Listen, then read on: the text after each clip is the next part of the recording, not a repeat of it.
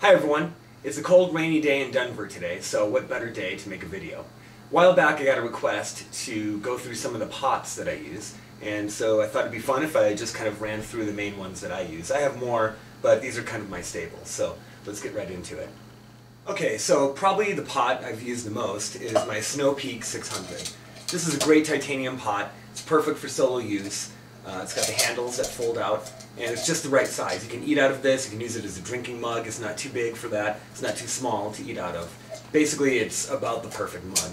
The only thing it doesn't have is a lid, and over the years I've made some different lids out of it. Everything from aluminum foil to cutting off the tin, lid of a tin and putting a thumbtack in there for the handle and using that. Most of the time now I just use tin foil on it because it's so light and cheap. So use this one for a long time. It's seen a lot of burns, and it's a great overall mug slash pot combination. For ultralight solo use, I really like my Backpacking Light Firelight 550.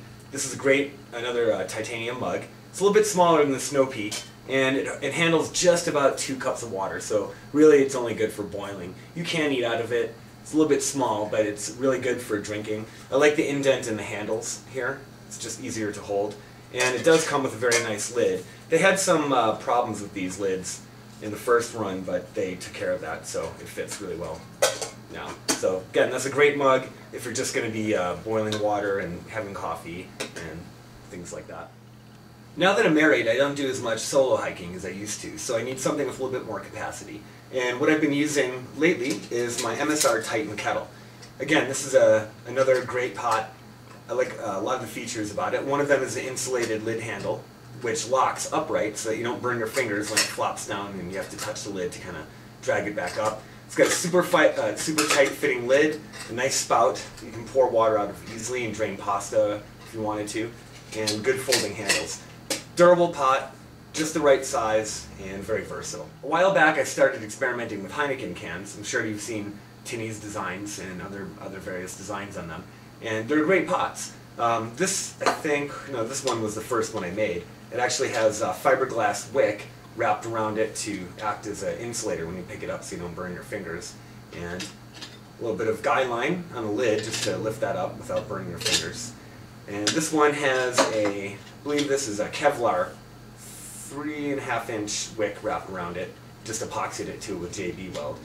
They're great. A lot of people have concerns about durability with them. I really don't use these too much. It was more of an experiment. Every once in a while I'll take one out. The reason I don't use them is not because of durability, it's just because they're so deep. I don't like trying to eat out of something so deep, and it's just not really, very practical. But durability, I have to say, I've carried these out quite a few times and there really weren't any issues. So if you ever want to try one, they're a lot of fun, easy to make. You can make one in probably about 10 or 15 minutes, and essentially they're free. So you can come up with your own bells and whistles that you add to them. So it's kind of a fun project. These are one of my favorites, anti-gravity gear pots. Sure, a lot of you know about these. And this one is the 3-cup pot. And I think this was my first lightweight pot that I used for solo use. These are awesome. They're very durable. They conduct the heat very well. It's got a good lid. And on this one, I've actually dipped it in Tool Dip to act as an insulator, just like the Titan kettle. And that's worked really well. I've used this pot a lot, and it shows almost no signs of wear. They're extremely, extremely strong, and the price is really, really good, so you can't go wrong with one of these. I even made some pot cozies out of Reflectex insulation here too, if I want to eat out of it and keep my food warm. Got the little anti-gravity gear sticker on there. So anyway, great pots. I've got the 3-cup one here that I used for solo use, and then I've also got the 2-quart one.